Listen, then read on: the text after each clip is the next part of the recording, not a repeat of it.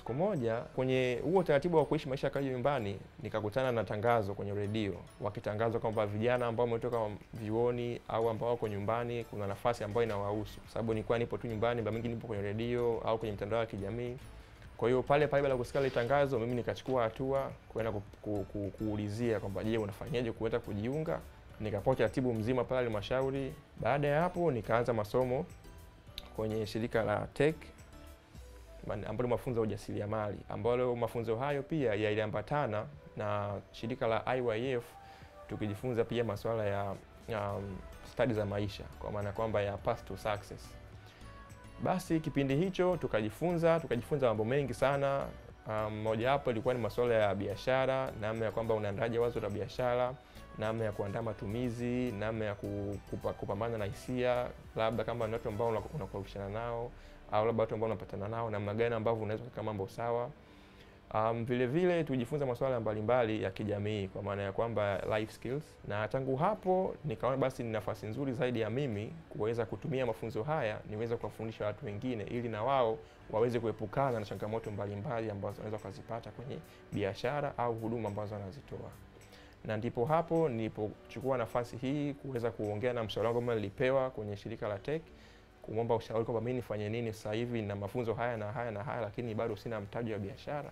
Akaniambia sawa, cha kufanya tafuta watu mbalimbali ambao wanafanya shughuli za kutoa elimu kwa watu wengine, ili uweze kuona namna gani na wewe unaweza kuingia na kuwasaidia vijana wengine au watu wengine kuweza kuepukana na changamoto ambazo wewe ulizipata.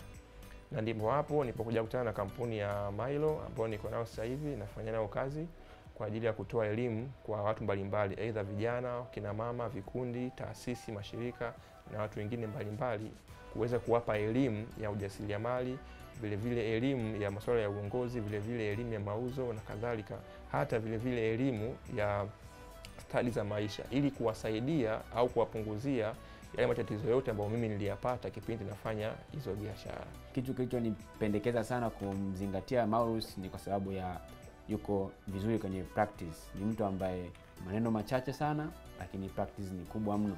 So iko ni kitu kikubwa ambacho nilikipenda kwa Maurus. Na nikajaribu kumdadisi, akaniambia kuna mafunzo fulani ambayo amepitia katika idara ya taasisi tofauti. So nikamwomba na vyeti vyake, akaniletea kama hiki hapa. Hiki ni cheti ambacho kilinifanya nikaweza moja kwa moja kumtrust na kumpa mazingira ya kuweza kumpa platform ya kufanya kazi na mimi, hiki cheti cha International Youth Foundation. Kwa nini? Kwa sababu naamini mtu akipitia huku lazima anakuwa active zaidi.